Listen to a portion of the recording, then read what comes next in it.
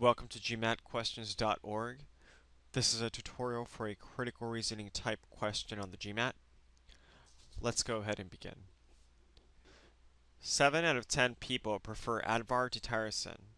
So when you need the fastest acting headache relief, take Advar as your drug of choice. Which of the following, if true, most effectively undermines the advertisement's claim? Okay, so what we get here is a claim being made by an advertiser. And the question is asking us to provide the answer choice that would undermine the claim, thereby weakening that claim. And we know that whenever we're asked to either strengthen or weaken an argument, claim, or conclusion, that we're dealing with an argument evaluation type question. In this case, we're being asked to weaken the claim. So let's go ahead and analyze the passage and determine what logic is at work, which allows the advertiser to make the claim that one should choose one drug over another. So in the first part we get that 7 out of 10 people prefer Advar to tyrosine. In the second sentence we get the conclusion that if a person needs the fastest acting headache relief, then one should choose Advar as one's drug of choice. And so what we get in the second sentence is the idea that thus, which is expressed in the so, because 7 out of 10 people prefer Advar to tyrosine, one should choose Advar for the fastest headache relief. Now we have to note here the use of the superlative fastest, because what it implies is that the reason that 7 out of 10 people tend to pick Advar over tyrosine is because Advar is faster acting. But not just faster acting, it's the fastest medication that one can take for headache relief.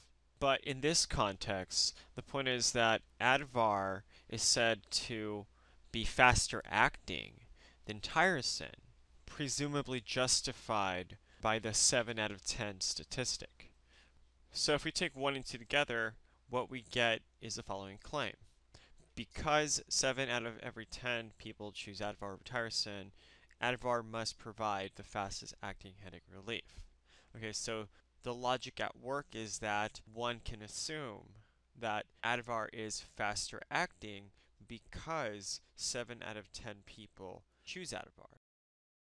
Okay, so now that we understand the logic at work behind the claim, we can go ahead and analyze each of the answer choices in determining which of the following would most effectively undermine or weaken the claim being made by the advertisement.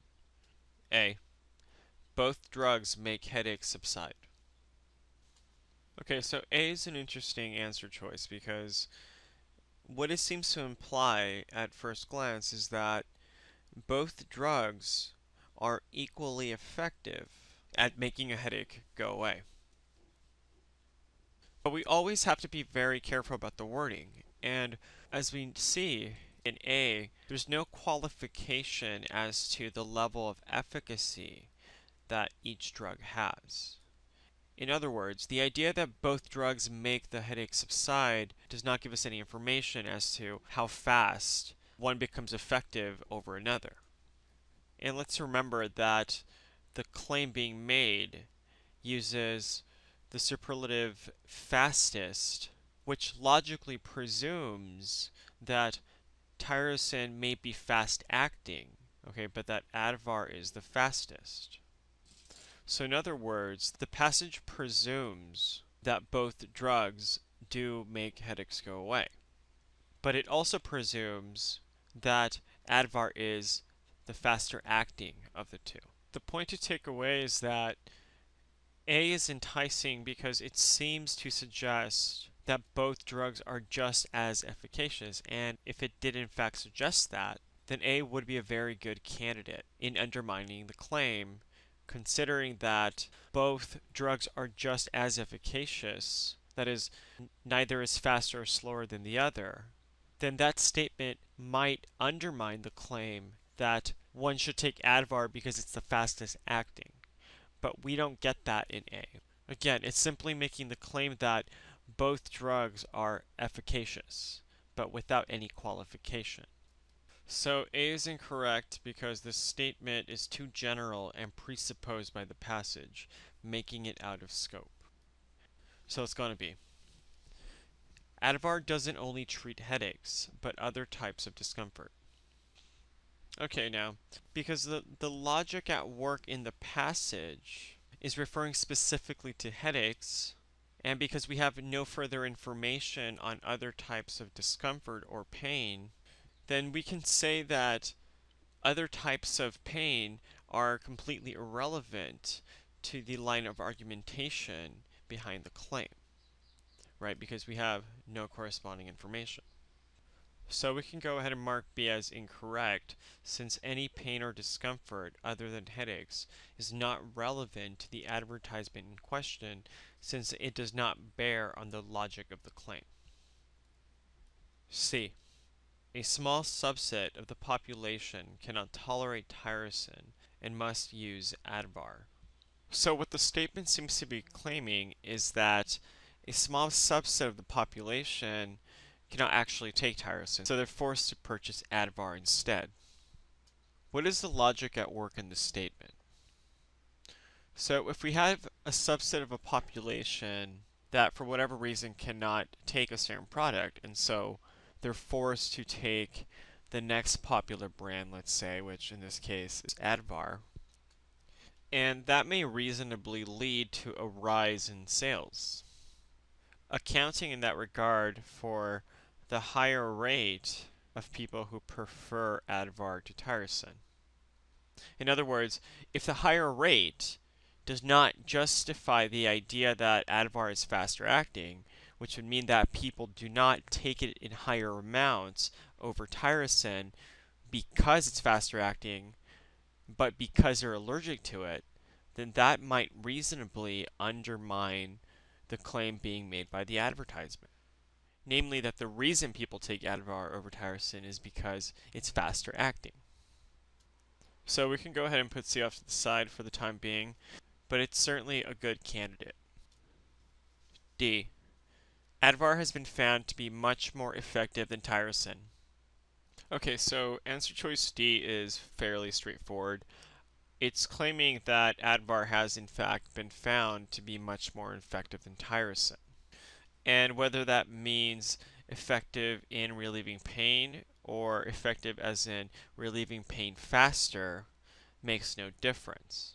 Because the reason that answer choice D is incorrect is that it quite clearly lends support to the passage rather than undermine it.